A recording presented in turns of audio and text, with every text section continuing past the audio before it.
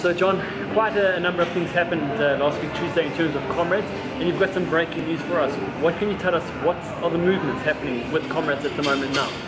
Well, yes, it was good things. We all went down to vote for the AGM, Comrades AGM. And of course our lady was voted in. We all had a mission. We went down with a bunch of us and quietly went and did our little crosses there. And it's good to know that our crosses count because Cheryl Wynn got in. And that is actually great. We're all professional athletes, winner of Comrades, somebody who knows the nuts and bolts about Comrades. Can't be bull dusted, but certainly someone that we respect and know. This is a girl that will look after everything in Comrades, and it's good news.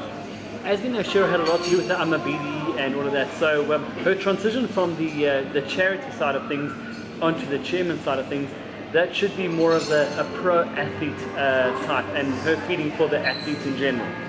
I think she's got a spectrum of skills, so that's why we voted for her. She's got skills when it comes to conflict management. She's got skills all the way through, and a nice lady. So it doesn't make it difficult to see that she's going to be a good leader. I believe she will be.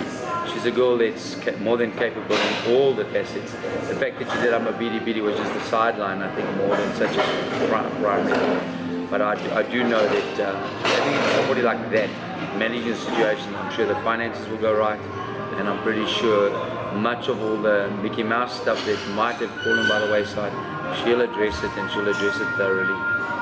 Perfect. Well, that's it from me. So firstly, I would like to say thank you, John. Secondly, thank you to Billy Beats for hosting us today. And that's your breaking news from Channel Run.